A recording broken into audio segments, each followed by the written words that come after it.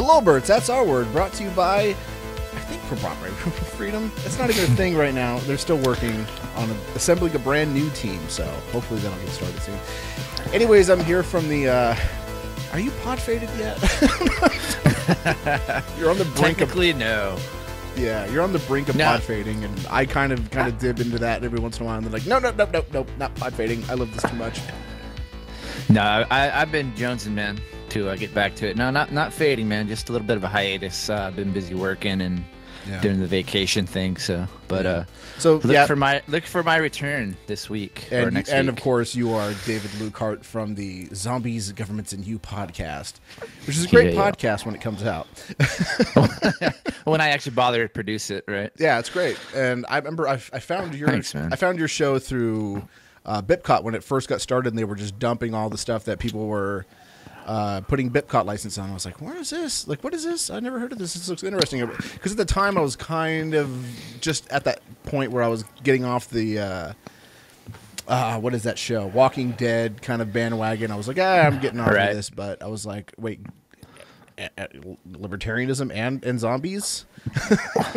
Why not? Yeah, why not? What could be better? Yep.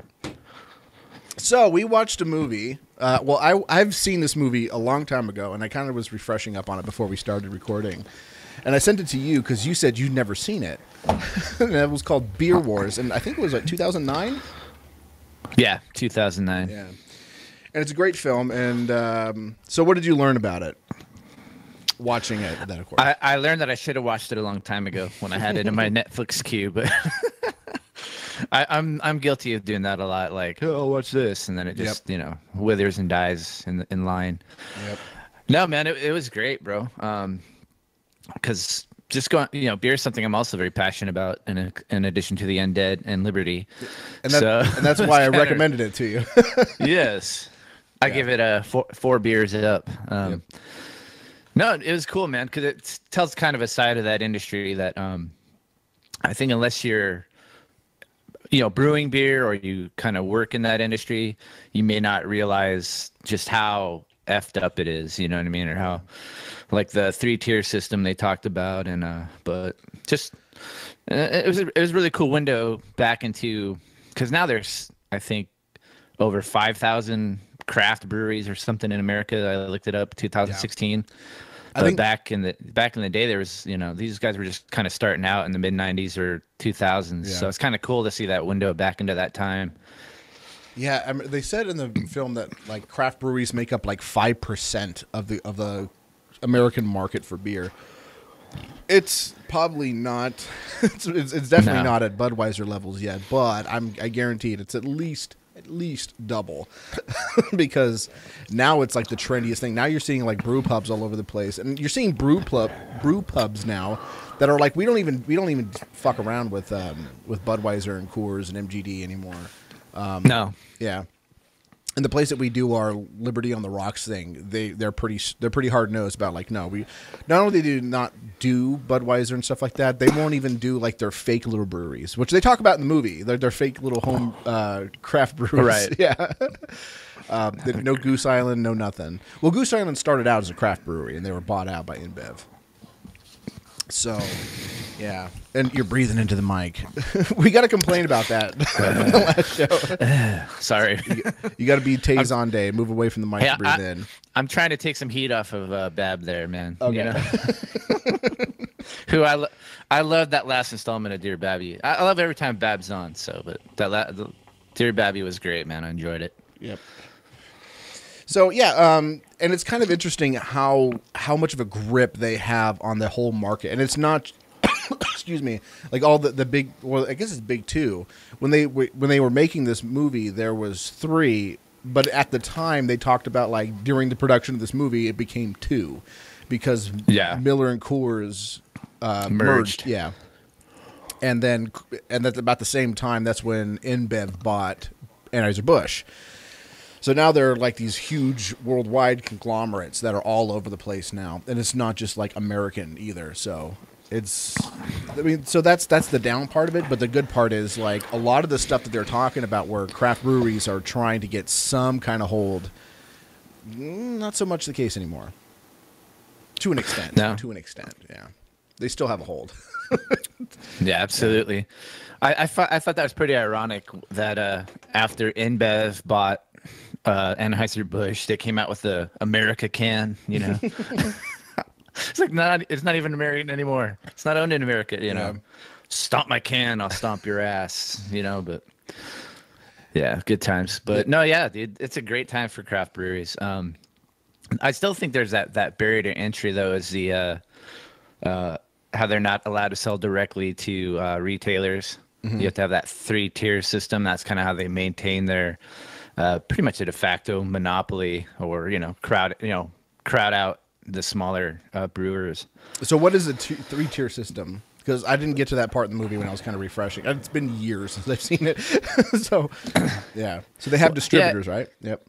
Yeah, it's kind of like a left or a holdover of prohibition, which, thanks government. Government creates all these problems, obviously, but where, after prohibition failed, they came up with this supposed 3-tier system that was supposed to kind of model the separation of powers of the U.S. government. We all know how well that works, right? Where brewers could not sell directly to the retailer, so they have to go through a wholesaler or a distributor, which is basically allowed companies like Anheuser and Coors and Miller to effect a stranglehold for the most part, or to crowd out competition through kind of locking down that distribution network in terms of their market share and all that. So it's just bad news for the smaller brewers who make probably a superior product, and but can't get the shelf space, because I mean that's kind of what it ties into, is how much shelf space you have for your product or where it's placed, and because it's basically a banner ad. Like you're basically paying for, or not paying for, but having room to advertise your beer, right? Right. Yeah. It's you get that whole. They say like the prime real estate is that eye level shelf, and that so they billboard that with all these giant brewers, variations of the same beer basically. And it crowds out the other, the smaller brewers. Yeah, and they were talking about like, okay, so you have Bud Light, but we're not just going to put like a 12-pack of Bud Light here. We're gonna have a 12-pack of Bud Light, 12-pack of Bud Light cans, 12-pack, a 20-pack of bottles, 20 packs of this, 18 packs of this, 6 packs of this, 6 packs of bottles, etc. And then so you have this big, huge area, and it's just for one type of beer that comes in, and then different, the mini bottles or the mini can, like the tall cans. Yeah. Every kind of can you can imagine. Yeah. And so they do that, and then Anheuser-Busch, I don't even know if this is still around, but they were talking about it during the show. I was like, I don't think I've even seen that in a while, and that was Budweiser Select. And that was the one with the little weird kind of red scribbly crown. Right. and that was, I remember people were drinking that back in the day, and I was like, what exactly is this? And I remember trying it, like, I don't see what the difference is. Is it supposed to be like a midway between light and regular Bud? They never really talked about it. They're just like, what's the difference? Just try it. It's got to thank you. Try it. You'll know. No. Well, and there's actually in the movie, there's a great scene where they take people and they're like, okay, what's your beer of choice? And they're like, I'm a Miller guy. I drink Bud. I drink Coors Light. And they had like it was fairly unscientific, but they had a brown bag taste test where they put the 3 cups out there and put a bag over the bottle. And I don't know how many people got it right, but everyone that they showed picked, this is Bud Light. Nope, it's Miller. Or like, oh, this is Coors. Nope, it's Bud. So if you can't even tell the different brands apart, how are you going to tell like Bud Select and Budweiser apart? Yeah, I think I could taste the difference between the two, or between the 3 rather, because Bud Light uses rice, and I can differentiate corn. Like if it has corn in it, I know it, so I could tell which ones are the 2 corns. And then Coors Light is the most watery of them all. It's just basically watery. Yeah, and that's how I could possibly narrow down all 3. But until I do it, I don't know. I'm not going to do the Pepsi challenge anytime soon. I'm not interested. Yeah, no. Yeah. We won't go there. And Pepsi's gross anyway, but so yeah, they did that test, and it was kind of, and I remember thinking like, yeah, they for the most part they taste the same. Like you would really have to have a really good palate in order to kind of pick out those subtle nuances between the flavors, because there's really no real big differentiation between them. They're all kind of watery, kind of funky beer, and they're supposed to be and they were light beers, by the way. They weren't they weren't going after like the regular ones, which probably be a little easier, but there was a great clip. One of the Monty Python, I don't know, it wasn't Terry Gilliam, one of the Monty Python guys was doing some stand up, and they're pretending to be Australian guys. He's holding like a can of Foster's, and he's like we'd like to say American beer is like having a sex in a canoe because it's fucking close to water. I was like, brilliant. Yeah. But what's sad is like I don't know if you've ever talked with beer to people outside of the continent. If you talk to people in Europe about American beer, like they'll be like, "Oh, yeah, I've had Budweiser once. It's disgusting." And it's like, American beers suck. They all taste like water. It's like it's like having sex in a canoe, and you have to tell them like, no, America has like so many different kinds of breweries now. They're popping up, and they're kind of starting to dominate the market a little bit. And when it comes to choice, yeah, America has it the best. Like when it comes to choices between like some of the best in fact, if I looked up Rate Beer right now, it'll have like the list of the top breweries in the world. And I think like the vast majority of them are American, and they're rated by people all over the world. Yeah. America. No, yeah, that would be like us going like, oh, I've had European beer. I've had Heineken all the time, or you know what I mean, like Heineken's like they're bought by Anheuser-Busch now or whatever, I guess, but they're like Heineken's like kind of like the Budweiser of Europe. So it's I remember like I think it was Adele, that the pop singer, that said when she tours she only wants English beers because American beer for on her riders or whatever, only English beers because American beers are horrible. And I'm like, you're so wrong. Yeah. So wrong. Have you ever talked to people in Australia, be like, oh yeah, I've had Australian beers. Foster's is disgusting. They will jump down your throat. Like no one here drinks Foster's. It's it's like tourist beer. It's what tourists drink when they come down here. They have like their own little regional breweries that they're all about. Yeah. Yeah. Brewed with Vegemite or something, probably, but yeah, I'm trying to find the list of breweries. I see like the Beer God's top 50 beers. Top 50 retired beers. Here we go. Let's try the Beer Gods. Oh, beer. I have to be a Beer Gods. Member of it. Always smelled whatever. Yeah. Whatever. I don't want to. I wouldn't want to be. I wouldn't want to be a member of any club that would have me anyway. You know what I mean? No, yeah. It's a great movie, man. It's weird because I hadn't even thought about some of those breweries for a while, like as being. I guess they're more regional breweries now, but like they focus on Doghead or Yuengling. Yeah, which I've always heard about, but I've never tried. Not I haven't seen it much. Yeah, it doesn't get into this market. But, there's one that has a name that's like similar, and every time I see it, I'm like, "Oh, is that Yuengling?" No, it's not. No, you know what I'm talking about? It's like Lung Yang or something like that. It starts with an L, and every time I see it, it has the same kind of little scribble writing and everything. Yeah, it's red, and I'm like, "Oh, is that it?" No. Damn it!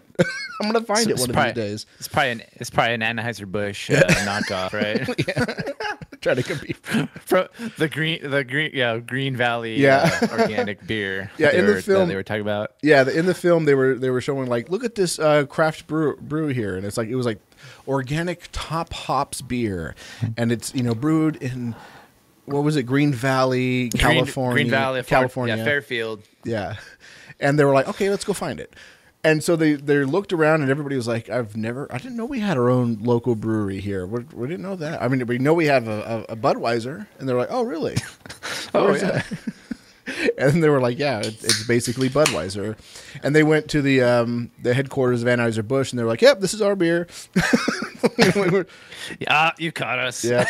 Oh, they were happy to tell you that they made it. Yeah. Yeah. Well, no, it's just me. Was it like everybody in? It may have been editing or bias, and the directors. Was that's fine. You know, all documentaries have a bias or whatever, but where like everybody in the Anheuser-Busch, you know, that was like the brewmaster at Anheuser-Busch was like the most like unlikable guys. Like, yes, I really love this beer. I mean, I thought he was like an android or something for a second. I get to taste them all. That's the best thing ever. That is. Yeah. They're like, help. You know. and then they're like, we're trying to find. And what's with the name? Like, you know, no offense, because I know you're a fourth, but they're like looking for August Bush the fourth. You know what I mean? And, and she finally like corners him, and he's like, yeah, I'm making a movie. Hey, you know, and he's like, do you have a card? And then he just like walks off. I'm like, totally trying to be like Michael Moore, I guess. We're gonna get a hold of Roger, damn it. Yeah. But at least he was honest enough to show, like, hey, we at least like got face to face with him. Michael Moore was like, oh, we never got to talk with him. Yeah. But Michael Moore like did. Standing outside the door for what? Looking through with that big stupid hat, you know. That guy kind of dropped off the face of the earth. Yeah. Thankfully. And there was an interesting part of that movie, and I don't know if you picked up on it, but it was like towards the kind of like first third of the movie, there was a part where they were at this big beer convention, and they had the Anheuser-Busch people, and it was right when he was like, when they were like, hey, like, does this beer have it made with fresh strawberries or whatever, or is it like an extract? And he was like, oh, I believe it's an extract. Like, and he starts pointing over to the other side, and there's a guy over there pouring beer, and they end up showing a closer up of him. That guy works for Stone now. And you can actually, if you go to Stone's website or their YouTube page, you'll see him in like a bunch of different videos, which is interesting because I guess you can like, fuck my life. I don't want to work here anymore. I'm going to work for Stone. Either that or he's a corporate spy. No, I'm just kidding. We just outed him on your podcast. They're going to be issuing a big press statement tomorrow. Yeah. He was found committed suicide with 2 shots to the back of the head in the Stone parking lot. Oh, he's like, I'm sorry I betrayed you. I came here to spy on you, but I fell in love in the process. Kind of like, was it that movie Antitrust? Did you ever see that? No, I never got around to it. So like the whole thing is like there's like this Microsoft corporation, and this guy is like an open source programmer, and they end up convincing him to come work for him, and he has like this girlfriend. And it turns out that his girlfriend was working for that corporation the whole time to spy on him. And she was like, they're like, betray him. And he was like, no, I fell in love with him. Yeah. Love and beer conquers all. Yeah. So, there you go. But kind of going back to the whole the marketing thing of the beer aisle, it's interesting because what they do, like brands like you know, grocery stores like Kroger, you know, and all the different names of stuff that they have, Safeway, Vaughn's Pavilions, all of them, Walmart. What they do is they have a whole bunch of aisles with different foods, and you know, they have like managers that try to decide like, okay, where are we going to place all of our products? You know, we want the things that we know are going to sell the best at eye level, and everything else kind of around it. And when it comes to all that stuff, they usually just hand it off to whoever they think understands it better. So, like cereals, they're going to be like, oh, let the General Mills and whatever people fight it out and let them work on something. And what you end up getting is them kind of like creating a whole bunch of different stuff just to weed out other people. But they also kind of control like, okay, well, where are all these other brands that don't have a say in where we're going to place all the products on the shelves? And they kind of nudge them off to the side, the worst place that, the more hidden part of the aisle. Not something that you're going to see right when you turn into the aisle. It's going to be like somewhere in the middle or somewhere off to the side or, deep in the back of the store. And they kind of do bottom this. Shelf. Yeah, and so what everybody wants is a place on the shelf. Like they at the point of this movie, it was like any place on the shelf is fine. Like we just can't get on the shelf. Now it's all about on like, the shelf. Yeah, now we want to be kind of closer to the other side. And so the people who decide that are people like Anheuser-Busch and Coors Miller, who decide what is going to be placed where. And you know, if you don't make the list, tough luck, guys. You know, you're going to be on the warm shelf with everybody else. You know. Yeah, actually, in the store that I frequent, there's like a total segregation almost. There's like one section for, you know, the macro brews, or whatever you want to call them, the big two, I guess now. But so they have pretty much a whole section that's just Coors, Miller, Budweiser, and then another row of more of the craft, and there's some bleed over with, because, you know, because who knows, you know, Anheuser-Busch owns Stella and what now and all that, so or InBev, I guess, but Stella Artois. They make great steins. I will give them that. They do. My beef with them is like, what's with the 11.2 ounces? You know, like, you know, don't think I'm not reading, you know, how many ounces are in here. Like, where's that 0.8 of an ounce going? Why is it so important? You know, that I don't get that, but you're charging me, you know, for 12, you know, the same price as a 12-ounce one. I'm frugal. What can I say? But no, in the end, it just tastes like separate. It just tastes like any other kind of cheap import Heineken.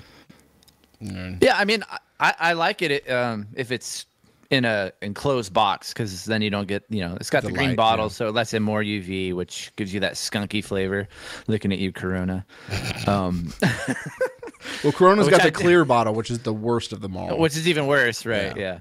So, but yeah, so they have a totally different section and they have a pretty good selection of a lot of craft beers. So I don't know if that's good or bad that they're separate, but at least there's a good amount of floor space devoted to, you know, better beer or smaller breweries and all. So I kind of dig that. Plus, they got a little bar in there, so you can just sit there and have a beer while your significant other shops. Yeah, because I remember when I first started drinking, when I was 21, of course. If you wanted good beer, there was one good beer store. I remember when I lived in Riverside, California at the time. There was one good beer store that sold like all the really good stuff. Like if you go to the occasional like convenience store, they might have some interesting stuff, but not really. You know, like occasionally you'll see something like, oh, they have Flying Dog here. Oh, shit. But for the most part, it was really rare. So if you wanted Stone Brewery, you had to go to La Bodega. That was the only place that sold stuff like that. That was it. And I remember kind of going like, man, I wish I could just get this stuff at like a grocery store. Now I'm seeing, you know, Stone IPA 6-packs at Walmart. Like, this is progress, I guess. It's Walmart, but it's still progress. You start chipping away at the behemoth there. But no, I'm like you. I remember like my introduction to, because me and my buddies drinking beer was, let's go get a 30-pack and shotgun them until we puke. You know what I mean? Yeah. But then, you know, you start, oh, okay, what's this? Sam Adams. I think Sam Adams was kind of like my first introduction to a craft beer. You know, and of course that's you know, they're brought up in the beer wars. And then you kind of find something else like, oh, Sierra Nevada, what's this? You know, pale ale, IPA, and then like, yeah, Stone, and so on and so forth. So yeah. Stone was one of the first people to just like, hey, we're going to assault you with hops and you're going to love it. I was like, I did. I was a little bit, my snobbery, I get a little bit of more of a snob credit than you, because I went from thinking that Newcastle was the bombest stuff ever. Oh yeah. I went straight from that, because that's basically just, you know, cheap, you know, adjunct cheap lager. Brown ale. Right. It's sweet. I always, when people say like, oh, I'm just first starting getting into beer, I usually say like, try Newcastle first. Like that's like one of the first ones I do, because it's sweet, but it's not like candy sweet. It's like like malty sweet, which is what you want, and you kind of like this kind of bready.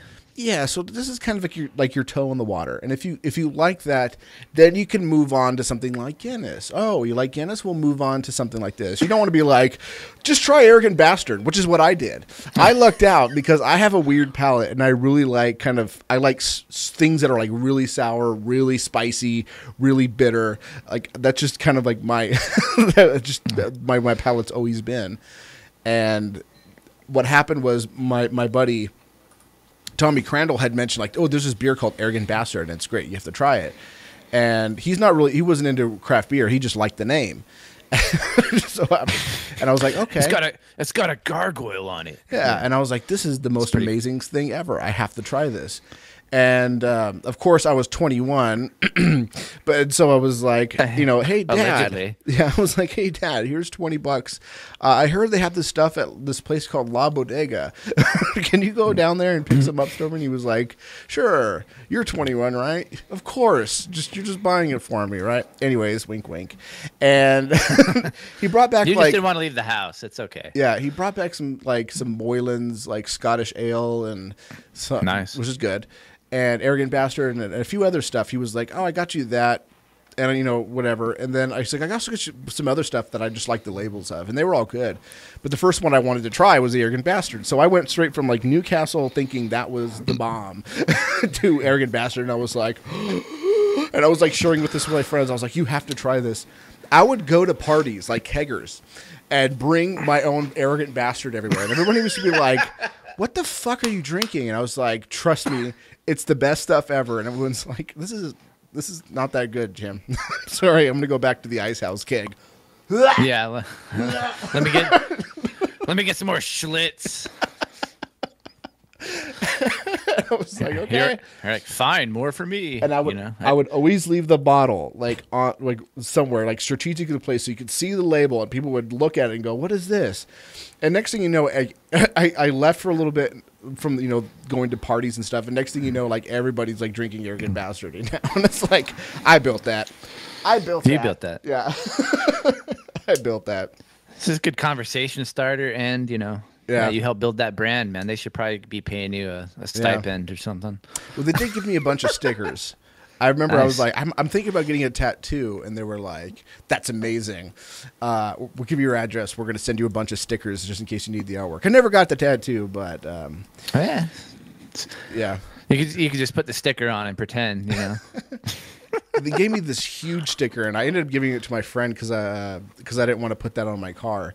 But it was huge. It was maybe 2 by 3 foot. It was a huge sticker. Wow. And he just put it on the hood of his car, and he just had a big Arrogant Bastard sticker on the hood of his car. Why didn't you want to put it on your car, Jim? You afraid you might get targeted for some revenue generation? Or what? Well, he had a white truck, and it was a white sticker, and it worked a little bit better. And I was like, yeah. My car was all kind of busted up, and I was like, I'm probably gonna get a new car soon. And I ended up doing it anyway, so it was better for him because he had that truck forever.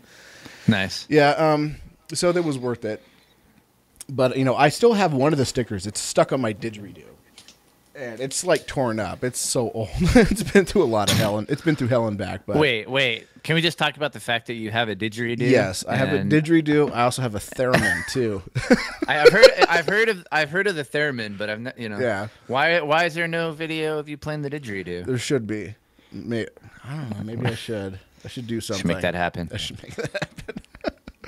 So yeah, they were really good about all that stuff as far as reaching out to people. Yeah. And then go back to the movie. The owner or the founder of Dogfish Head, Sam or whatever, he brought up a good point where he's like, yeah, you have Anheuser and Coors and all these guys brewing these so-called pumpkin spice or whatever ales, and they're obviously you mentioned they were using extracts when they were confronted at the brewing thing. They're like, no, we use an extract. Yeah. So you have this kind of basically what Coors and all these other brewers are is a watered down imitation of actual beer, and now they're just trying to port that to more of a craft side where you're doing a seasonal pumpkin or whatever. And he's saying if you have Anheuser's version of pumpkin ale next to for $4 punk for $4 next to the pumpkin ale for $8, and the guy, somebody who's kind of uninitiated in the craft beer world might say, "Oh, well, I don't know if I'm really gonna like it, so I'll try the $4 one." Yeah. And they wind up hating it, and then they go back to just drinking, Coolers. Yeah. Duff. My Duff Dry. Yeah. The Duff Light, Duff, and Duff Dry, they were all coming from the same spout. The same spigot, yeah. Exactly right. Yeah. You know what I mean? So that was a great point too, so you get this kind of, it puts people off of actually trying good beer, like you said, Arrogant Bastard or a good seasonal or a good IPA or whatever. So yeah. So there was I remember recently there was a new release by Budweiser. Was it Bud Light Platinum or something like that? Yeah. Yeah, and I talked to my friend, like, because he still drinks that crap, and he's like, he drinks good beer. Like, don't get me wrong, but he's like one of those people who's like, I drink really good beer, but sometimes when it's really hot out and I don't want to deal with that stuff and I just want to get drunk, I'll get swill, and he knows that it's swill, and he's okay with that. Then I was like, no worries. Yeah, like I to be fair, I do that too. Like I'm one of those people. It's like I'm getting Coors tonight. It's $2. lawnmower. It's lawnmower beer, right? Or, you know what I mean? Like, hey, I'm gonna be out in the yard. I'm gonna have I'll have a couple Coors Lights or whatever. So yeah. And I was asking him, like, what is it? And he was like, it tastes just like Bud Light. I was like, well, what's the fucking point? I think I think it was maybe a little lower calorie or something. If it's platinum, I think it has a higher ABV. Oh, okay. I think it's around 6%. Because I got a buddy who's cool guy. He's into being fit and all that, and that's what he drinks primarily. And I think he mostly does it for lower calorie but higher ABV. So yeah. I think it's kind of like a step up. It's kind of like a step up above Steel Gravity, or you know what I mean, like something like that. If you don't want to be seen drinking a high high alcohol malt beverage, you have the Bud Light Platinum, I guess. Yeah. Is it still around? I'm trying to look to see if it's still around. I don't know, but I can't imagine it being worth it. But yeah, it's another one of those Budweiser Select. It comes around, doesn't really have anything distinguishing from it. It just, we're just going to come out with a new brand. People ask us what the difference is. Try it. It's kind of brilliant marketing, and it also keeps their competitors from gaining shelf space. Because we're the big guys. We just came out with a brand new product. You're going to tell us no? You're going to move us aside? Come on, we're your biggest sellers. So it works for them. Yeah. Yeah. But I thought it was interesting too how it talked about the regulatory or the lobby side of it, where and they went to this one guy, and he's the head of the the brewers lobby, basically. Yeah. The that guy looks or something like that. That guy looks like a cartoon character, like a cartoon villain. Yeah, like a cartoon corporate villain. Yeah, like every cliche except like twirling a mustache. You know. But yeah, you couldn't cast him any better in like an 80s crime thriller or something. But he's like, and he's talking about like, well, we have to have a voice because of the neo-prohibitionists, and I'm like, ooh. But there, to be fair, there was one thing I did not like about that movie is that there are neo-prohibitionists. Like there still exist. Sure, yeah. Sure. And they do, and it's not like it's just like the fringe party. Was it the Prohibition Party or something like that no one really pays attention to? Like, no, MAD, Mothers Against Drunk Driving. They're a prohibition organization. I think the lady that founded it actually is. There's like, how Greenpeace, the guy that founded Greenpeace, is like one of their most outspoken critics. Same thing with MAD, if I recall correctly. And yeah, she was like, I wanted to do this to like help try to like push, whatever legislation, fuck her. But I mean, like, we're trying to push, this is better than what they are now. But she was like, I just wanted to push like heavier legislation against drunk driving. And they turned it into a way to try to stop alcohol sales, period. So it's the modern day women's temperance league. Yeah. Is pretty much what it morphed into. Yeah. No, I'm not saying that there isn't anybody out there trying to fight for prohibition, but it was ironic. I thought that, here it is, the alcohol lobby complaining about neo-prohibitionists when they're one of the largest advocates or financiers of prohibition against the pots. You know what I mean? Like, we don't want prohibition for us, but and I'm not into weed. It's not my thing. But I don't, this definitely should not be illegal. It's not, in my business what you put in your body, and but it was just kind of funny and hypocritical to me. I'm like, how do you even fucking do the mental gymnastics to get around that in your head? Must be insane. Yeah, but it's funny because in Nevada, we should segue to the next topic. But in Nevada, the alcohol distributors are the ones that are distributing recreational marijuana now. They don't know how to do it, and of course now Kansas. Fuck. Oh, I'm glad I'm not in that place. Might as well be Kansas. Las Vegas is now suffering a shortage of recreational marijuana. Mind you, the stores just started selling it 15 days ago. I think it's been like 2 weeks. Yeah. When I first read it, I'm like, damn, how many people are buying it? But I didn't know all the behind the scenes thing until I saw that article. Yeah. Yeah, they're running out, and which is sad because I want to know how this is going to affect FreedomFest, because FreedomFest is coming up here in what? It's this week. Holy shit! It's this week. So I'm going to be off all week, and if you want to hang out with me, you can come to FreedomFest. I'll be there pretty much all week. No, it's a shameless plug, I guess. But it's your show, man. Plug away. Yeah, but because they're so here's the problem with the whole thing, and I think I talked about it with Babs. I don't remember, but so people are going to have a hard time getting the stuff because the alcohol distributors are ruining everything, and they kind of don't have the infrastructure to do it really. Again, yeah, and your kids are home, huh? and they were. So all these people, all these libertarians are going to come, and they're going to want to buy marijuana. They're going to think we're going to come down and be able to smoke on the strip. They're going to go there and buy it, and they're going to be like, now, you can't smoke this in your hotel room because it's illegal on the strip. And you can't smoke it on the strip. You can't smoke it in your car on the strip. You can't smoke it anywhere on the strip. Full stop. So what are people going to do? Like, there's two choices, right? They can pay a lot of money through the nose in order to buy, the little vape pens. And and kind of sneak it in. I'm like, oh no, it's just a regular cigarette, e-cigarette, which is what they did at FreedomFest last time. Even though we didn't have a recreational, but people were still using the little vape pens. I saw them. I'm not going to mention names. Don't worry, I'm not outing you. But but there was people who were like, oh yeah, I'm just out here smoking my vape. Ooh, nicotine. But wink. Yeah, like, you want to hit on my nicotine, Jim? Like, nah, I don't smoke weed. I thought you were a libertarian, damn it. Smoke nicka weed. and so the people are going to do that, or if they don't want to do that, they'll spend for a couple bucks in order to get like an edible. Now, the problem with edibles is if you're not familiar with edibles, you don't smoke weed, do you? Or have you? No, I don't. Okay. Have you ever did edibles? In the past, but no, never. Mm-hmm. So there's going to be a lot of people like you who probably never had an edible in their entire life.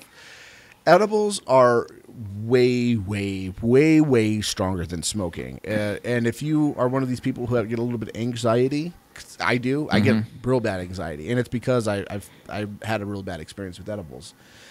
Is you can have like crippling paranoia.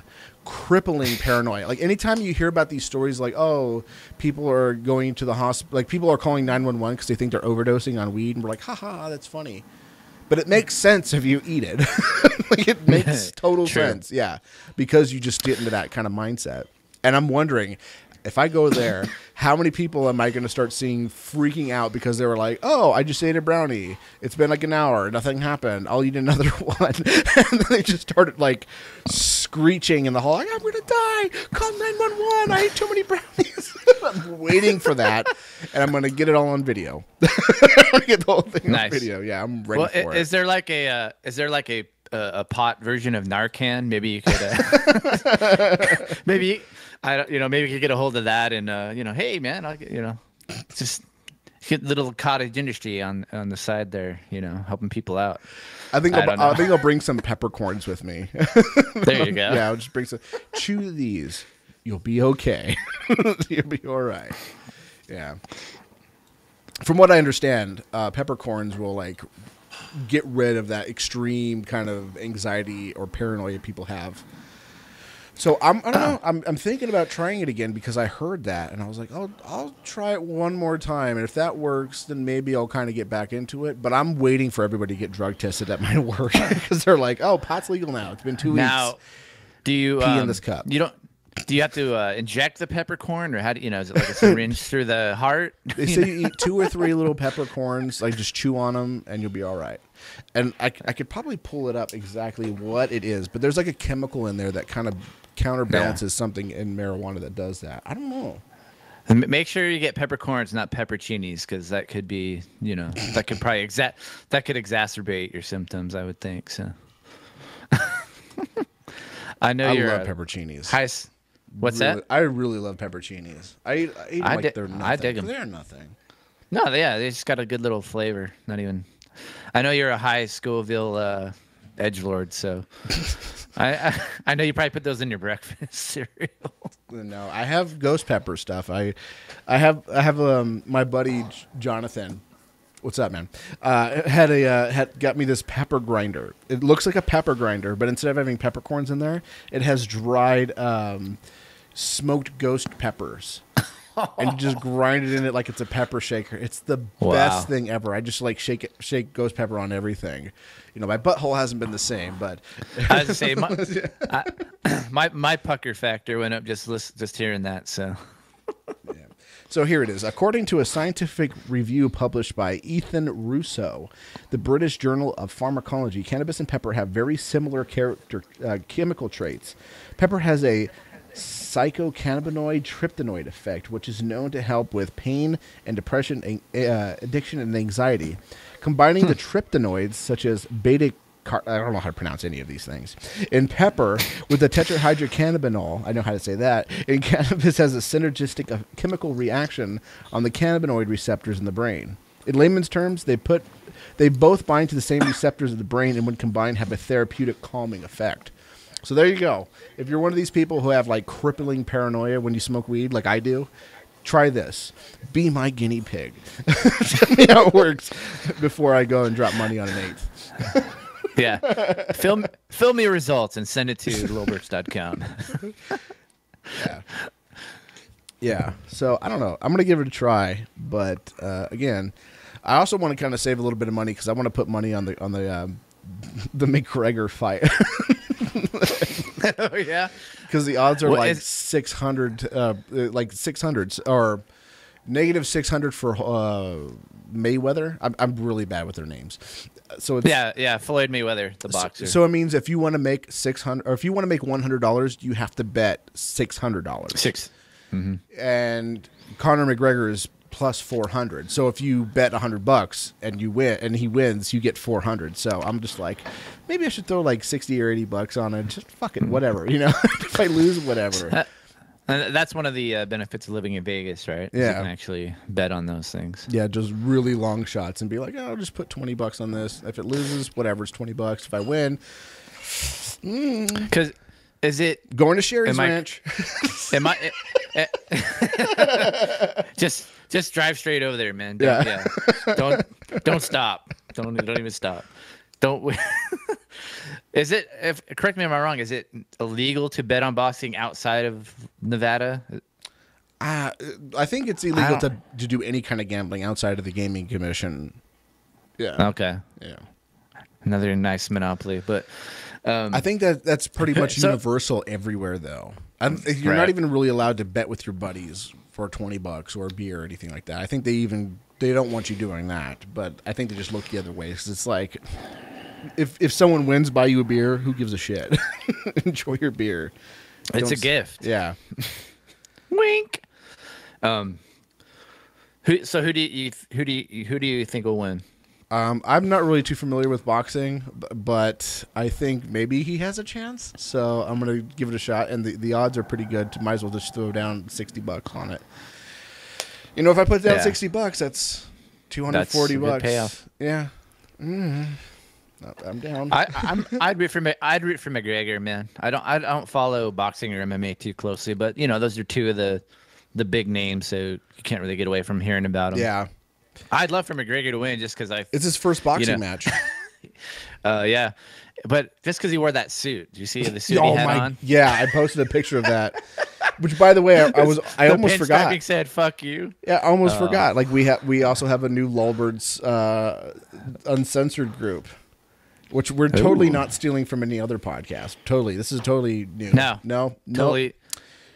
It's about as organic as that Green Valley beer. Yeah, so. We're totally not ripping anybody off at all. So yeah, if you want to get in on it, just contact. I know you got to be at least friends with one of the co-hosts. Just ask any of them to let you in. They'll let you in.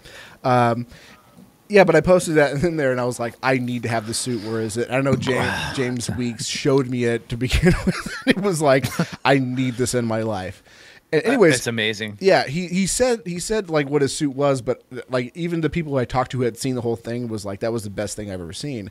I was like, did you notice his suit? And they were like, yeah, his suit was okay. And I was like, no, like, did you really like look at it? And they were like, what do you mean? I was like, the pinstripes of his suit are not pinstripes.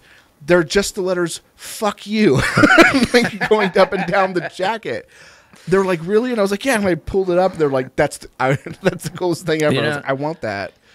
Just when you think trolling, can't go to the next level, somebody will always surprise you, man. I want one that says "Nice spooks, nerd." Nice. If I get that, I'll be even happier. A little ghosts in between. Yeah, a little Mario ghost. Make it happen. Make it happen. Someone make it happen. That's what you need to do with your winnings. Yeah. So, buy textiles. Forget the brothel. Yeah. Yeah. So, anyways, but we should probably plug this. Speaking of plugs, iTunes review. If you want to win one of those, the Bobby Hill, what the fuck, anarcho-Gadsden flag? I think that's technically what they're called. The anarcho-Gadsden flag. It's a little snaky, don't steppy, flags. Don't tread on me. No, yeah, no steppy. But it has Bobby Hill's face for the snake. It says, "That's my purse. I don't know you." We're giving one of those away, and I have a copy of Ben Stone's book, and there's some other stuff in there which I'm not going to mention everything, but like stickers, and I have some a Bip Strong and whatever. But I just threw something else in there. I'm not going to mention what it is, but it's really, really awesome. So just like, oh yeah, I could throw one of these in there. Yeah, I really like that. So. Maybe what it is. Maybe I have to rescind my hosting duties so I can get in on this contest. It keeps getting better and better. Yeah. And then once we review it and send everything out, and once I know it's been delivered, then I'll tell everybody what was in it. But yeah, a lot of really cool stuff in there. So go on iTunes, rate us, review us. It could be 1 star, whatever. It just has to be funny. And if Steve Miller thinks it's the funniest, I'm not going to tell him who's writing the reviews, by the way. So don't try to get in on it. That's a high, yeah. Otherwise, you'll be disqualified. That's a high bar there. Right. Yeah, if you make him laugh the hardest, or even if he just says that it's the funniest, you'll win everything. No second places. Don't you think you're being a little humorous, Jim? Aren't you like discriminating against people who may not have as developed of a sense of humor as others? Well, they could rip somebody else's joke off. Oh, okay, so plagiarism is okay. Plagiarism is fine. They're not doing it for profit. I'm all right with joke themes. There you go. With joke hackery. Or get your funny friend to be like, "Hey, I listened to this libertarian podcast. What you say?" "Oh yeah, just say something about roads." Yeah, there we go. There you go. Yeah. Get one of your funny friends. Don't tell them why. Just do it. And then once you win, you can be like, "Oh, here, you can have this Bip Strong." There was like 3 of them in there or something. I don't know. Give him a booby prize, even though he did all the work. I think there should be like a -5 for helicopter jokes. So. Yes. Yes. No, you'll be downgraded. Yeah, like really, it's on par with communist gulag jokes. like I don't know if you ever like listen to communists talk. They usually like to joke about like, oh, this is what we invented gulags for. Off to the gulag with you, chum. Oh, off the helicopter with you, buddy. Ha ha ha. This is totally not a stale meme. Does the Hans Hermann Hoppe thing even still exist? It still has a special place in my heart, but like when people use it kind of unironically as a joke at the same time, it's just like, come on, man. Come on, man. Get on my level. Yeah. But calling your buddies fellow helicopter pilots, that can be kind of clever. But come on. Be original here. Be original here. Anyways, so yeah. I'm just waiting for someone to freak out on the floor of Freedom Fest with that. I'm gonna be a happy boy. I'll have to try to make it up there one of these times. I know it's. You should do it. Just come out at least for the weekend or something like that, or at least one day. You know. Yeah, no doubt. Stay at Motel 6. Because I'm like you. I don't think I'm making Liberty or Freedom Fest or. Jack all Fest. These festivals. Yeah, Jack Fest. Yeah. I don't think I'm going to make the Jack Fest this year. I'm not making again. it either. Yeah. Once I heard you and Babby were out, I'm like, eh. Yeah, Baron was also out. Not that there won't be a lot of cool people there, but I was like, yeah, one of the other people. Money-wise, I don't know. A few of the other people that I was hanging out with there, a lot of them were talking about like, yeah, we probably can't make it out this year. And it's like, oh, fuck. Oh, well. Oh, well. Because I'm not afraid to rough it, man. I know it's afraid to rough it. I know it's a little Spartan out there, but yeah, you know, you could be tied to a tree or hog tied. Yeah. Yeah. So what would happen in an anarcho-capitalist society when someone freaks out from too much drugs? They'll call the cops. Don't worry. It's the same as anywhere else. They'll call the fire department. They'll hog tie him and call the fire department. Literally what happened. I didn't catch that. We left early, but yeah, like well, yeah. Which I like if about if they've got a monopoly on that service, and you've expended every other avenue. I don't know how much you can fault people for as a last resort going to that. Well, at the same time, it's out in the middle of nowhere. It's not like there's a big city nearby. Like the nearest town is, it's small, but I think in that area it's going to be like a volunteer firefighter anyway. So, yeah. Yeah. Am I vocal frying? This is turning into the ANCAP barbershop, isn't it? I knew it. Nothing wrong with that. Nothing wrong with that, but yeah. I don't want to vocal fry. I'm all right on the vocal fry.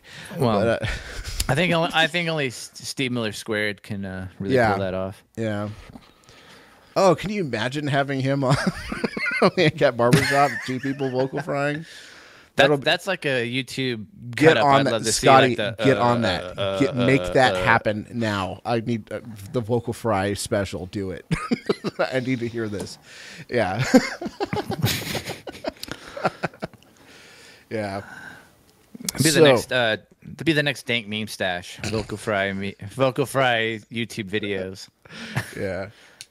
Yeah, I really do hope McGregor wins. I'm gonna have $60 on it at least. Please. And especially because there's a couple people at work. They're like, no, he's gonna lose. He's gonna lose so bad. It's like I don't even care if he loses. I think Ben Shapiro was talking about how he hopes that he loses, but he loses by like doing a roundhouse kick. Gets disqualified and knocks him out. And so they have to like go over to his knocked out body and raise his knocked out hand. He just he just gets to the point where he's like, screw this. Wow. Yeah. That's the whole thing is I think that's going to be the toughest thing for him is because he's trained so long and so hard with using every weapon you have available to you, feet, head, hands, to not be able to implement those tools. I think that's going to be the struggle for him, to only be limited to your fists, but I don't know how long he's been training, obviously he's a, capable guy, but Floyd has been doing this. Like, this is his bread and butter. This is how he trains, so I think he's got the edge, but, McGregor's got a lot of heart, man. So. Yeah, and he's also retired, and he's dangerous. But did he? Yeah. No, Mayweather retired. Right. Yeah, right. But so this is his first like professional boxing match, and like I had to look all this stuff up because I didn't know.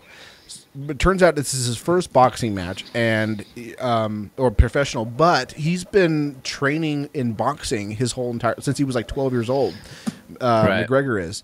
So he has boxing training, but he's never been a professional I'm sure boxing. He studied all the for most of his forms post-pubescent life. He's been doing this. So it's going to be kind of interesting to see what happens. The betting odds are against him, but I want to see how it turns out.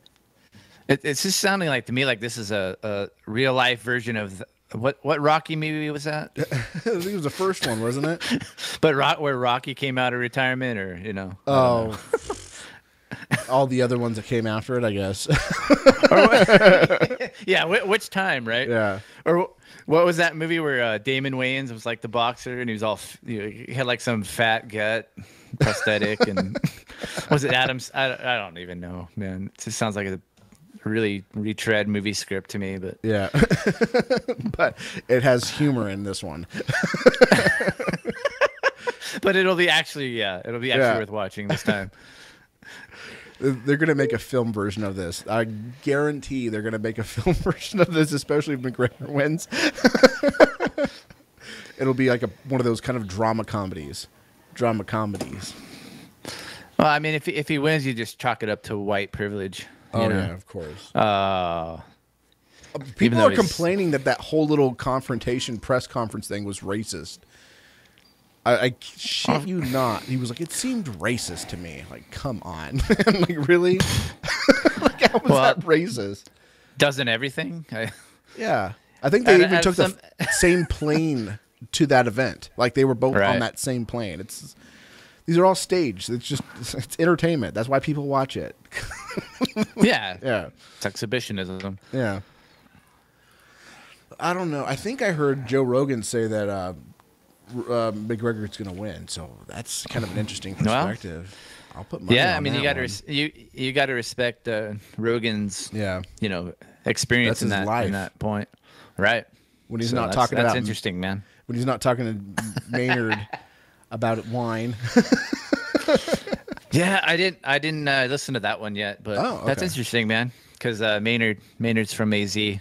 Or not from, but he's he lives in AZ. He resides here and his winery has his winery here. So yeah.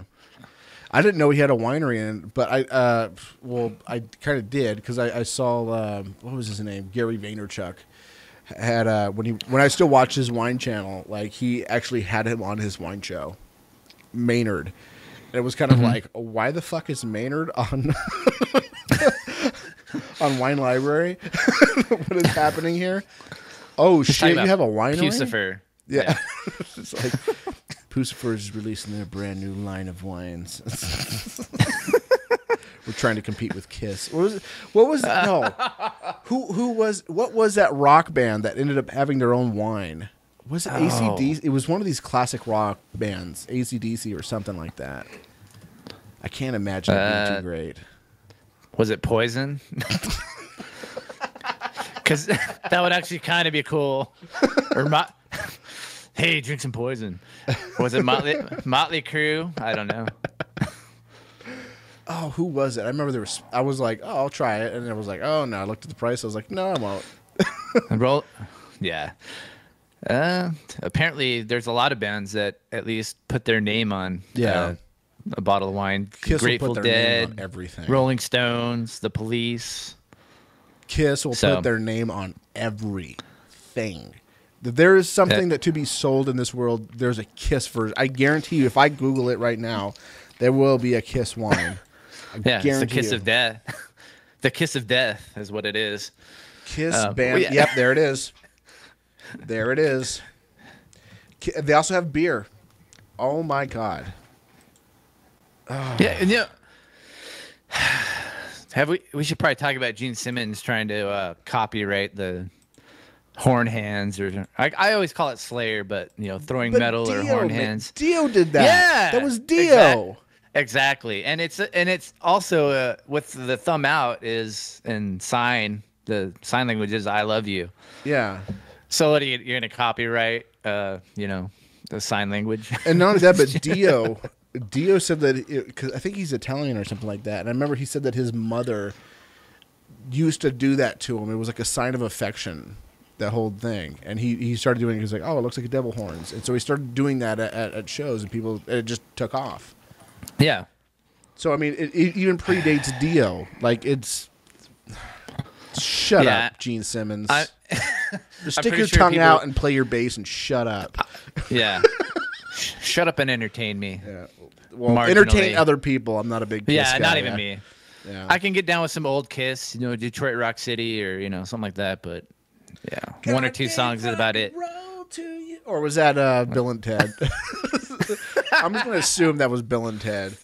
I know they wrote it, whatever. Might as well have been. Might as well have been Bill and Ted. It was indeed Wild Stallions, yeah. It was Wild Stallions. Correction, Keanu gave rock and roll to you. Yeah. He's in a band, by the way, yeah. I've never heard that band. I keep meaning to get around to listening to it, and that's been about 15 years ago when I first started hearing it. Oh, he had a band? I should was check it like out. Star? Or yeah, something like that. I know there was something like a dog in there. Which is fitting because I just watched John Wick the other night for the first time. The first one. Great movie. Great movie. Yeah. I have nothing but respect for... I know, Matrix aside, your feelings on it. I totally respect Keanu. No, I do. Don't get me wrong. Does, so. Yeah. Except Constantine. But... What? I liked it. Anyways... it wasn't horrible. It was okay. It was okay. Yeah. See, like, people think that I, like, loathe The Matrix, and I do it to kind of play it up. It's not a horrible movie. Right. It's really not. It just does not hold up, and it's not as innovative as people think. And for the most part, it's kind of boring. It's really kind of boring. You know? Yeah. I haven't watched it for years, so if I went back and viewed it, you know, through these old eyes, I may agree more with you. Yeah. But and I did like the second one more than I liked the first one, and it's not because it's any better of a story. It's not. I get it. It's not good. I understand it, but the action scenes were way funner, way funner. Yeah. That's why there's some truth to that. Yeah. Yeah. But looking back on that scene where he's like fighting a billion Agent Smiths, oh man, is that so dated? It looks so cool when I first saw it. Then I look back on it now and I'm like, oh my god, this looks like Toy Story. Yeah. It does. It's like the Star Wars prequels. No.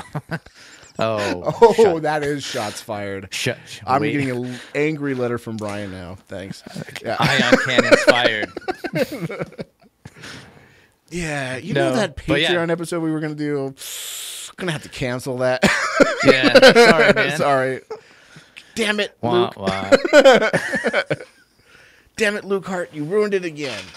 That's what I... Yeah, everyone's got a thing. That's what I do. Yeah. Yeah, John Wick, good. Go see it. I have it. Rent it. Both of them on my computer, and I'm like, I need to watch this. Everybody's telling me to watch it. Yeah. I'll watch it tomorrow. I'll watch it tomorrow. Good night. It's just the next day. I'll watch it tomorrow. See you later. Yeah. Castlevania. Oh, I gotta watch that right now. I gotta watch that right now. Oh, Castlevania was great, man. I give it a 2 whips up. It would. If there was one thing that I could change, I know Matt is like mad at it because the church didn't have an agenda or have a motive, and I'm like, fuck you. It's a church. It doesn't have to. But like we know what the motive is of the church. It's just inherent in the church. Yeah. Power. And the one thing that really could have set it over the top is if he would whip the wall and like a brick would fall out or something, and there was like a ham there. If they would have done that, it would have been like perfect in every way. Easter egg. Yeah. I'll take this. Yeah. When he starts eating the ham that he finds in the wall. That would be great. a little vial of red liquid or whatever, right? Yeah, or if there was like some sort of door that he had to open, and he was just like he just pressed some things on the wall. But if you look really carefully, he's pressing up, up, down, down, left, right, BA start. Circle, yeah. Little things like that, yeah. But it made it so much better. I think that I think the church had its motivation. Its motivation was the consolidation of knowledge and power, and once somebody started to threaten that, regardless of the source, then they had to be put down. So and also religion, right? They have a religious thing against witches and witchcraft, of course. But it was really good. I like that. Spooks. Yeah, and they're gonna get another season, which is great. Which is more than what I could say for Thundercats, which is kind of like what I consider to be kind of like an equivalent. Like no one watched that thing, and I'm so upset that no one watched it. And I recommend it. I grew up watching Thundercats, and I loved it. Even as like going back now, it's unwatchable. But it's so like when that drama class level acting in that thing, and I was like, right. I used to love this. Snarf. This is my favorite show. Oh man, Snarf is annoying now. I used to love that show. It was of everything about that show. Like I'd be like, I don't care what other stuff is on right now. You can watch Rainbow Bright later. I'm watching Thundercats. It's like that was my religion when I was preschool. But now I'm looking back on it and like, wow. But I was bummed that I missed the new season, and because I don't have cable, and I'm bummed that it was just a one and done. So my buddy Matt, who was also on the show, told me about something, and I keep meaning to look into it. I think it's called Torrents or something. I think Torrents, is that what it's called? Yes. Yeah. This is not the first time that I've heard of this. So yeah. I don't know if I can recommend it because I don't do it myself, but I hear great things about it. Great things about it. But no, you should definitely check out Thundercats. I think it was 2011. But the story is there's a resolution to the story in the first season. The problem is it was supposed to be a 2-season thing. Like they were going to do the first season that told half the story, and then the next season they were going to like completely end the whole arc. So like there was kind of like 2 arcs, but there's a big overarching arc over it as well. So you get the first season arc, and it's great. And then like you're supposed to go like, okay, now they're going to go off and fight Mumra in the second season and actually like take him down. And they don't, because the season was never renewed for a second season. And if you really want to know why I have a loathing for My Little Pony, forget the whole like generalized hate for My Little Pony, which is completely understandable. I get it. I'm kind of on board too, but there's another level of hate for it because this was all coming around the time in 2011. This is all coming around the time where a lot of properties were buying up old 80s stuff. Like Gem got a movie. Which was terrible, horrible, god awful. Like you think Gem the show was bad, like this is on a whole other level. If you think if you liked the show, like I heard people that were like loving the show, like absolutely infuriated with the movie. And I saw like reviews for it, and I was like, oh my god, I can't believe they fucked it up that bad. So it's basically Star Wars Episode 1 of the Gem franchise. I think maybe this might have been worse. Because there was at least people, unfortunately, there were people who still liked the first, the prequels. So it's but there was no one. It's the Star Wars holiday special of the Gem. I think it was out for 2 weeks, and then they pulled it out of the theaters. Like the theaters didn't drop it. Yeah. The studio pulled it out of theaters because they were like, "This is a train wreck. We don't want to be responsible for it." And they didn't talk about it ever since. They just kind of slowly released it on Blu-ray and just pretended like it never happened. It was bad. Did no one watch it before they released? Yeah, like everybody was upset with it. Everybody was upset with it. But anyways, this was about the time that all these companies were buying up 80s properties. So they bought My Little Pony, Thundercats, Gem, and they were also showing the old Gem cartoons on, what was it, the Hub or something like that. They also bought the Aquabats. Now, Aquabats is like a totally 90s thing, like a late 90s thing. Oh, yeah. But their music style is Devo. Like, that's what they play now. Well, they used to play ska in the 90s, but now they were ska. Yeah. I I'm an Aqua Cadet. I was like one of the first 1,000 Aqua Cadets. 981 Repo Bat. What's up? I have a really good Aquabat story that we should get to when you can. Yeah, well, I'll wrap this up real quick. So anyways, they were buying up all these properties, and what do you think the one of Thundercats, My Little Pony, Gem, all these 80s properties that have been coming up, what do you think the one that was super popular with, my target demographic, maybe at the time, which was like 18 to 30-year-old men? It was fucking My Little Pony. But they were trying to get Thundercats to be the one for that demographic, but everybody wanted the 8-year-old cartoon. And so they were like, well, this is popular. And I think Cartoon Network was doing it, and they were just kind of like, well, no one's watching this. Everyone's watching My Little Pony. I guess it's not really an 80s vibe again, so we're just going to cancel all these shows. And so now they don't get to do the other half of the story. But anyways, the Castlevania show had that same kind of Thundercats. It was kind of like Americanized anime kind of vibe to it. And I love that style because it wasn't anime, but at the same time it was good animation. Yeah. Yeah. They weren't trying to be nailed down to a particular style like anime is. And it still had that same vibe and everything like that. And it came to a resolution, and now that I know they're going to be picked up for another season, I was just like, wow, this is what I wanted from Thundercats. But it's Castlevania. A game that really didn't have much of a plot to begin with. But okay. Yeah. Break into the castle, kill the vampire. Yeah. Okay, cool. Not complaining. No, I'm with you, man. I'm with you. I will say this. I have kids who watch My Little Pony, so I absorbed it just, I get the appeal, though. By osmosis. And it's not a bad show. I mean, it does have, some pretty good story. I am not a brony, by the way. Full disclaimer. I don't watch the show. I don't miss it. But while my kids were enjoying it, I actually found it somewhat tolerable, or I could see the appeal in it.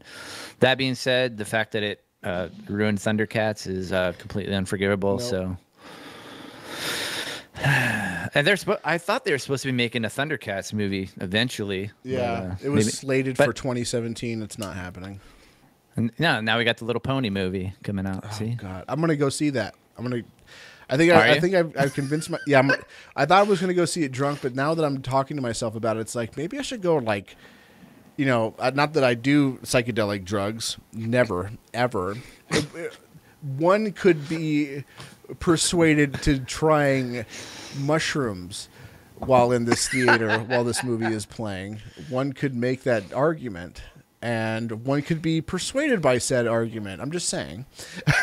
And I was like, this could be interesting. Because I have watched My Little Pony before, like shrooming, because I think I've talked about it with MK, like how I get the art styles in my brain when I watch shows. Mm-hmm. And it has an interesting art style, to be fair. But I remember watching it like, this is not good.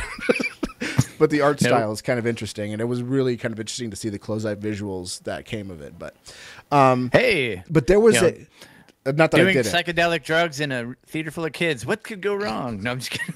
No, I guarantee you if that movie comes out, most of the people in there are going to be my age. Probably. Yeah, taking and twice my weight. And probably wearing a furry costume or something. Yeah. Oh, God. And when I walk down the aisles, it's going to stick to the floor, and it's not going to be because of soda. Yeah, maybe get a row to yourself there. Yeah. Oh boy. Anyway, where was I going with this? No, I forgot where I was going with this. Castlevania, Thundercats. Yeah, so they're not going to make a movie, unfortunately. Womp, womp. Well. Netflix, get on it. Yeah, Netflix, pick it up. Pick up the second season. It's written. The script exists. Or at least but anyways. So unfortunately, we didn't get the second season where it was going to wrap up everything. But yeah, what were you going to say about something? I was going to say the Aquabats. The Aquabats, yeah. I grew up when they were a ska band, and before they were on, I don't know, what's that show on Nickelodeon or something. Anyway, Yo Gabba Gabba. Yo Gabba Gabba, yeah. That show is awesome. Have you seen it? I've watched a couple That's episodes. a kid man. show that I could watch. Yeah. Yeah, oh yeah. One of the bands that I really love, Rocket from the Crypt. They were on it once, I think. Playing the Guaranteed, song any or- band that you liked has been on that. There's Nice. got to be at least one band that somebody likes, no matter who you are. One of your favorite bands has been on that show. Cannabis Corpse. No, but Eat your breakfast. weed. Yeah. No, Brutal. I had my. Well, the Death clock, Aquabats- do it. No, sorry, go ahead. Yeah, the Aquabats were like kind of a squeaky clean kind of. Yeah. I think a lot of them were LDS, or some of them were LDS, if I'm not mistaken. When they first started, they were all LDS. When they first started, right? So back in that time period, I had my friends had a band that opened for them, and their band. What band? Their band's name was Turbo Fuck 2000. So I haven't heard they of go. them. No. I mean, it was like a local thing. So, but the name Turbo Fuck 2000, they go to open for the Aquabats, and they go up on stage, and they look out to the crowd, and there's a bunch of kids, and they're like, yeah, we're Turbo Fuck 2000. And then, so imagine like, the Yo Gabba Gabba kind of crowd, and then, you're announcing the name of your band as Turbo Fuck. So, Yeah, every time that I've seen them, it's always been adult. Like I think I've seen them open for Primus. That was an interesting show because it was Long Beach Dub All Stars, which I don't know if you're familiar with them. Long Beach Dub All Stars was kind of made up from the leftovers of Sublime. Yeah, they made it into a dub band, and it was great. It was actually better than Sublime. I like dub. Yeah, I love dub. A lot of Good things stuff. are better than Sublime, but that was really that's kind of a low bar. But it was basically making Sublime good. Long Beach Dub All Stars was really good. So they opened, and then it was the Aquabats, and then oh god, who else was there? I think there was one other band. I know Blink-182 unfortunately was there, but then it was Primus, and Primus. If you haven't seen them, go see them. Nice. Primus sucks. You have to go see Primus live. They're the best. It's one of the best things you'll ever see. They suck. Yeah, I grew up loving Frizzle Fry and Caesar Cheese, and but I've never seen them live, man. So they're one I'd like to scratch off the list. Definitely go see them. And then who else did I see them? There was one other time. I know that I saw them twice. I'm trying to remember the second time. Who opened for them? I saw Cherry Poppin' Daddies and the Aquabats open for them too. Actually, no. I take that back. Suit, right? Cherry Poppin' Daddies. This is how I found out about them. I was going to go see the Aquabats, and they opened for Real Big Fish. It was. Oh yeah. This was the lineup. It was Cherry Poppin' Daddies, and then the Aquabats, and then Blink-182, and then Real Big Fish. Can you imagine a time? Wow. Can you imagine a time where Blink-182 was second tier to Real Big Fish? I saw it happen. There was probably like a 3-month window where that was, a reality. Yeah. It was right before Dude Ranch dropped. But they were playing songs from Dude Ranch. It was, and I remember my friend was really into them, and I was like, "This is not that cool, dude. This is just pop punk." Yeah. But yeah. Green Day Part 2. Oh God, no. Well, no, I take that back. Dookie was a good album. Fuck you if you disagree. I throw it in, album. man. It is good. Insomnia was pretty good too. It's after that it gets kind of downhill. Really downhill. Mm-hmm. Really downhill. But whoa. Yeah. But Dookie was a great album. Kerplunk was an okay album. Yeah. I think Dookie was my favorite, but anyways, the Aquabats. There's something else, man. And when I saw them, when I first started seeing them, I'm getting feedback a little bit, by the way. When I first saw the Aquabats, they used to throw food in the audience. It was like a bunch of adults. There was no kids, so this was probably later, I guess. But they used to throw food in the audience, and you'd see the crowd. It was all 20-year-olds or older. Some high school kids. They would be and they'd talk to them like they're kids. They were like, "Hey kids, how's it going? And remember, be polite. Say no, thank you to drugs." Here, have a snack. Yeah, they'd be throwing churros and tortillas out. Pick up a complimentary juice box on the way no, out. it's the sand fleas, and then they would fight them on stage. Yeah. Yeah, they were great, man. They were great. True showman. They are, yeah. True showmanship right there. They're basically the GWAR of Ska. GWAR, yeah. That's going to be the title, the GWAR of Ska. Which, by the way, I'm still kicking myself because I should probably wrap it up with this. I had a chance to go see GWAR, and I asked if I can get a day off. And I had a total opportunity to be like, well, I'm calling in sick. They were like, you can call in sick. And I was like, I don't know. That seems like I'm going to risk my job on something. And I could have gone and seen him. And, like, I was like, all right, I don't want to get fired, whatever. And then David Brokey died, like, a couple months later. And I was like, it sucks. Oh, man. It was the second time I missed them. They also played at the barn in Riverside, which I used to go to, like, 3-4 times a weekend. Like, like I'm serious. Like, it would be, like, Friday, Saturday, and, like, Sunday they would have a show. And then Monday they would have a show. And then it would be, like, clear the rest of the week. And I used to go there like all the time. Mm-hmm. And I missed going to see GWAR, and I was like, oh fuck. Oh, I'll catch him next time. And they never came back. And then GWAR happened here, and I was like, I don't want to get fired from work. I'll stay. Rip in peace. Rip in peace, man. Yeah, I never saw him either, man. That sucks. Yeah, I guess I'll go see him post Brocky. They're not bad. The new singers aren't bad, but yeah, it's not David Brocky though. Yeah, because I mean that was his thing, you know. Yeah. I mean he was the last one. He was the last GWAR member. Yeah. Original GWAR member. Yeah. Anyway, so you want to plug your podcast? We'll wrap things up. Yeah, man. When I'm not being a Lolbert, which I love to do, you can find me at the ZGY Zombies Government New podcast on iTunes, Stitcher, Android. Facebook, Twitter, all that. And I will be getting a new episode out ASAP. Yeah, do it. The last time we did was good, man. You were on it. It was fun, man. Yeah. You and Baron kicked ass. That was a while ago, man. That was a while ago. It was a month ago, You need to get Drew back on there. Bring some six-packs. Who was that girl that was with you guys? Bring her back, too. All of it. Just bring it all. Do it old school. I know, man. I'm trying. And we'll get you back on there down the line, too. Buy beer. Just buy beer and say, Drew, I have beer. I send you know where this is going. Make it happen. You know where this ends up. Yeah. On my RSS feed. Yep. Yep. And Scotty, bring Miller on and have a vocal fry contest. You can make this happen. I need to hear this. This needs to be a thing. It needs to be a stat. All right, man. Great having you on, Worms. Hey, thank you, brother. Worms.